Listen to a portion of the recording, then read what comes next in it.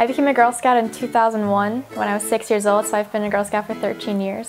I earned my Gold Award August 2014. For my Gold Award, I made lap blankets for the wounded warriors at Walter Reed National Military Medical Center. Being a Gold Award recipient has really given me a lot of pride because for my Gold Award project, I was really able to show my community how important our military is and how much they need our support, while also showing our military how much the Girl Scouts as well as my community supports them. My name is Sarah Cruz and I'm a Gold Award Girl Scout.